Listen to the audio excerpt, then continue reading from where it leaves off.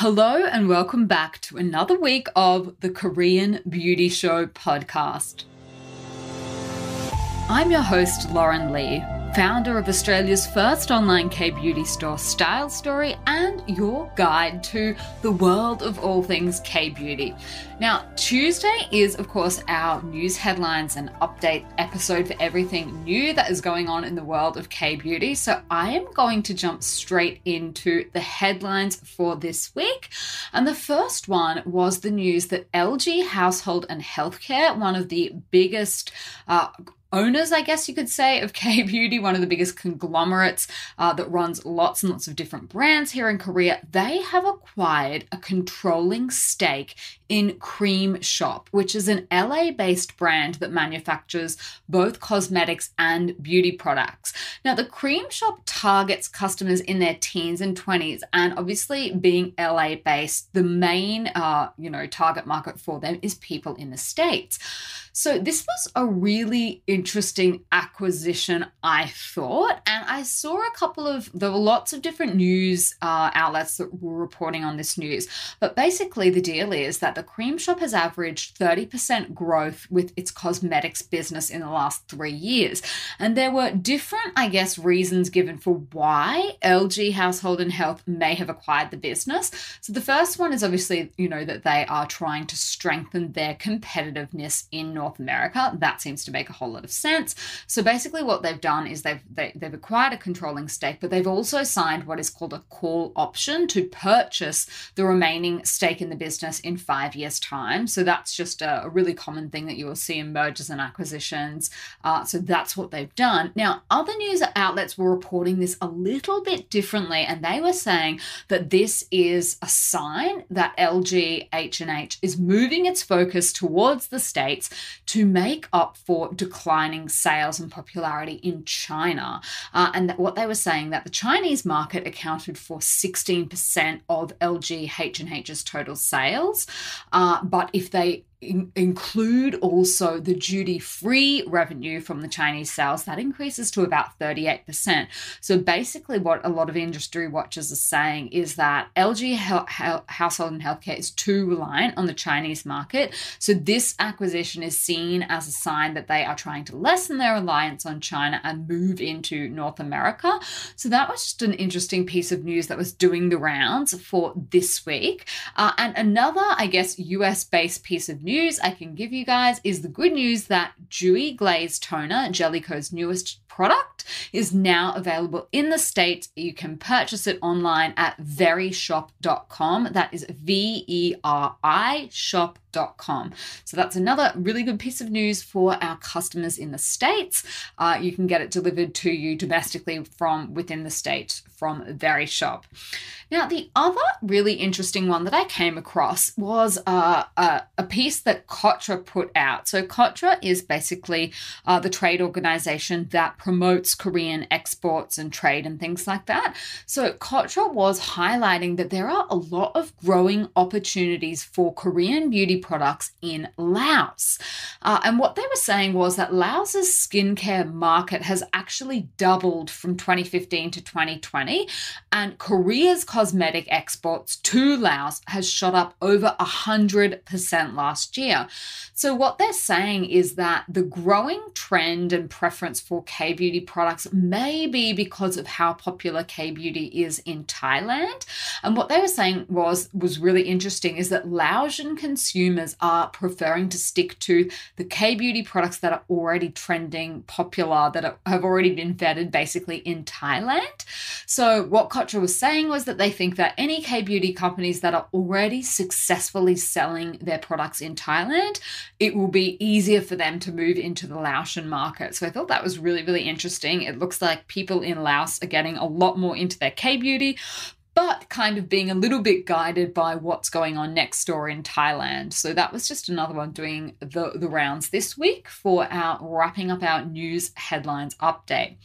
Now, for the question of the week this week, you guys will know that normally what I do is I answer your questions. And if you are wanting to have your question answered on the show, please do get in touch with either me or our team. You can do that at admin@stylestory.com.au, which is just our general admin email inbox. inbox where everything gets sent to us and then farmed out to the best person to answer it. So feel free to drop your question in there if you have one. But for this week, what I thought was, I'm going to ask you guys to, answer your own questions.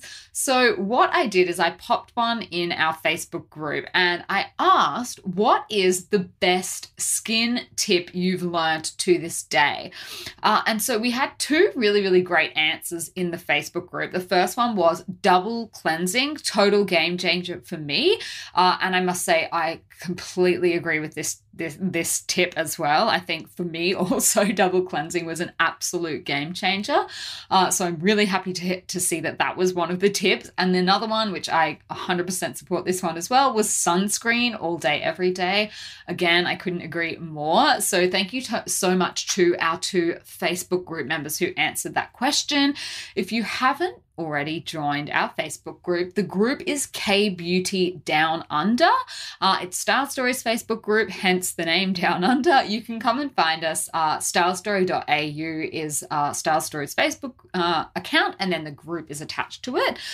So I would love if you aren't already in the group to come in and obviously let us know what the best skin tip you've learned is.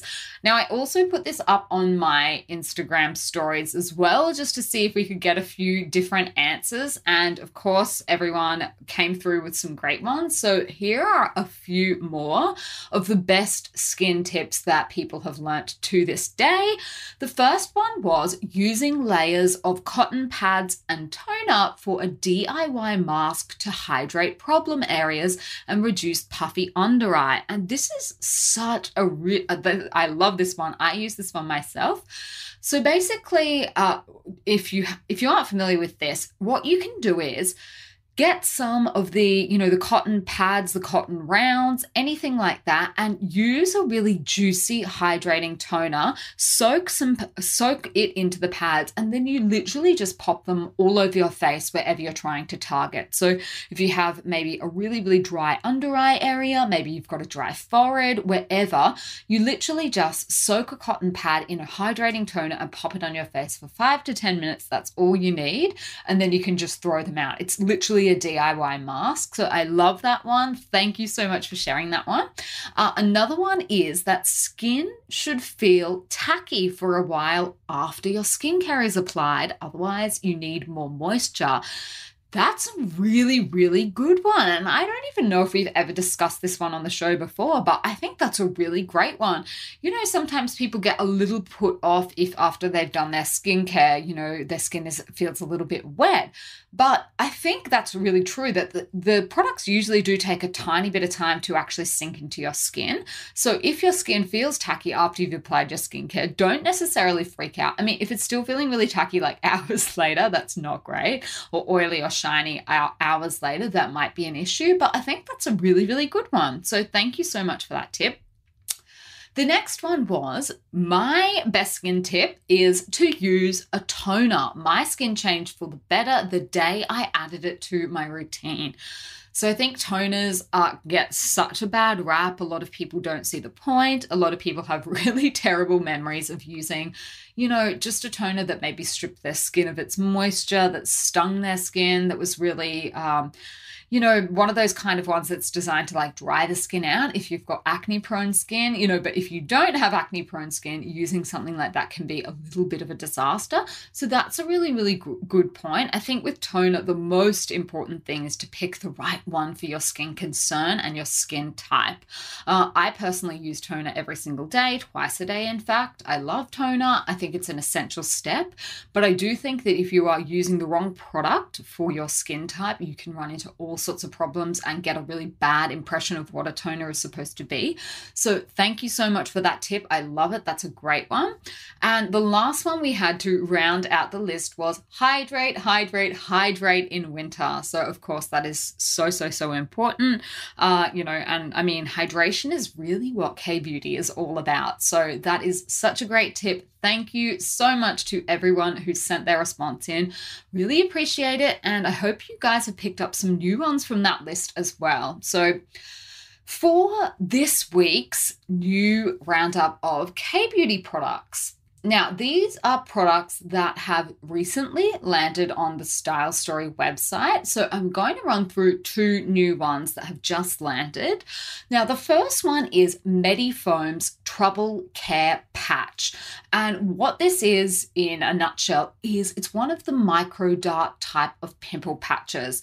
So these are the ones who I would recommend these kind of ones for is people that get really, really deep pimples deep below the surface of the skin. If that is you, then the micro dart ones can be a good option. Normal pimple patches, normal hydrocolloids, they cannot target things that are hiding under the skin. So that's why they're not great for blind pimples or any of those kind of things, because they're literally aimed to suck up the juice, whatever is hanging out on top of your skin. That's kind of how they work. Whereas the ones that have the micro needles or darts or whatever you want to call them, they are better suited for people that get the ones that are deeper below the surface of the skin. So these are 1.4 centimeters in diameter. So they're quite big, I guess, compared to normal pimple patches. And I guess that's because if you've got something deeper under the skin, it's usually going to be quite bigger. And unlike a lot of pimple patches, these ones actually have, the MEDIFOAM Trouble Care ones actually contain ingredients.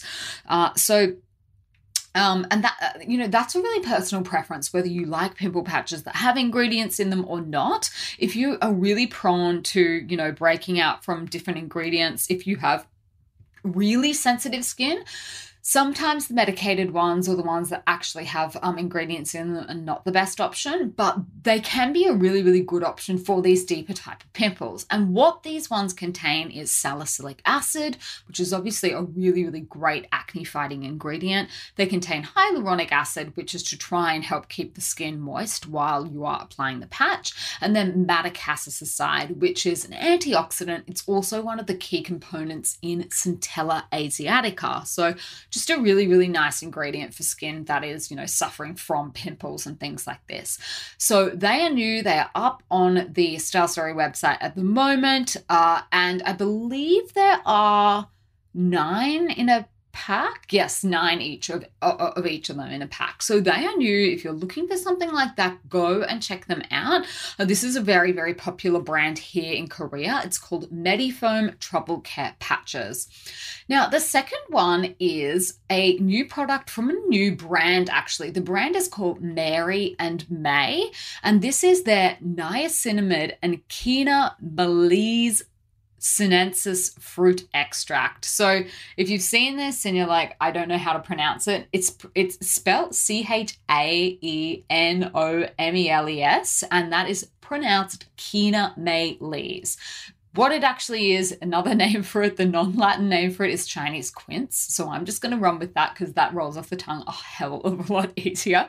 So basically this serum, it's a serum, it's 30 mils. The brand is Mary and May, and Mary and May is a new brand that has sort of been released recently. The whole brand concept is, clean beauty. They're really, really leaning into the whole EWG green grade thing, which I've spoken about at length, so I'm not going to go into that again. But this particular serum is an excellent source of vitamin C and antioxidants, and it's going to be really good to help brighten your skin tone and also to soften your skin texture. A couple of things that you need to know about it if you are looking to get into it. So firstly is how it performs. It absorbs really quickly on the skin and it's not sticky. It does work by helping to reduce skin troubles and balance your oil production. So I think that's who it's going to be really, really good for. It doesn't have any artificial fragrances. It is cruelty-free if that is something that you are looking for. It also doesn't have any artificial colors either. It doesn't have alcohol in it, which, alcohol serves lots of different functions in a skincare formula. But if for whatever reason that causes problems for you, it's not in there. So it actually has 93% of the Chinese quince fruit extract as the first ingredient, so quite a lot, and a really nice way to brighten the skin in a way that is, containing natural vitamins, but it doesn't have the same stability issues as the L-ascorbic acid. It's also got 2% niacinamide as well, which is a very effective amount for lots and lots lots of different skin benefits. So go and check that one out if you are in the market for something like that. That product, once more, is Mary and May's Niacinamide and Chaenomeles sinensis serum. So 2 new products up on the website for you there to go and check out. Now, there have also been a couple of new reviews that have come through. So I have 2 on my list for this week. The first one is a 5-star review for Mish's Time Revolution First Treatment Essence. And our reviewer said, I've just started exploring Kbeauty. As a long-term skincare lover, I'm so impressed with this essence. I've never used an essence before, and this has definitely improved my skin's hydration. I love that it has no scent and the bottle is beautiful. So that one, very, very popular product. Obviously, Mish's their Time Revolution First Treatment Essence, or the FTE. You'll sometimes see it referred to online as FTE. That's what they're referring to if you ever see that. Misha FTE is the first treatment essence. So the second review was for Applebee's Collagen Peptide Moisture Cream. And the reviewer said, great intro to Kbeauty. This is my first Kbeauty purchase, and I am so impressed by the elegant texture and feel of this cream on my skin. I've been using it for less than a month and have noticed a real improvement to the moisture levels of my skin. This will not be my last Kbeauty purchase from Style Story. Thank you very much to our reviewer. And this one, guys, I cannot tell you how popular this product is at the moment. I just think it's such a great popular, I think the reason why it's so popular is because it is such a great option for mature skin. We just cannot seem to keep this one on the shelves. It just flies off whenever it comes in. So that one, a really, really popular one. Mother's Day is coming up. That's the other thing that we should probably keep on your radar as well. If you haven't already sorted your gift out for mum in Australia, Mother's Day is coming up soon. So I think this is actually a really, really great product that I would definitely be recommending to people. You know, if you're maybe trying to think of something to give your mum, or, you know that your mum's been looking for a really nice moisturizer, that is definitely the one that I would suggest. Applebee's Collagen Peptide Moisture Cream. I do not think you can go wrong with that product. For mum, grandma, anyone like that, I think it'll be a hit for sure. Now, to round off our episode, you will know that for the last couple of weeks, I have been doing a recommendation of the week. So I'm going to finish up today's episode with my recommendation for you guys. And this was actually prompted by a follower on Instagram who was asking about nail art and where I get my nails done. She was mentioning that she had, fallen in love with Korean nail art. And then it occurred to me that there is actually one account that is just so popular, and that is Unistella_KR. Now, Unistella is a really, really famous nail salon. It is run by a Korean nail artist called Park Eun-kyung, and she is probably one of the most in-demand nail artists in Korea, I would say.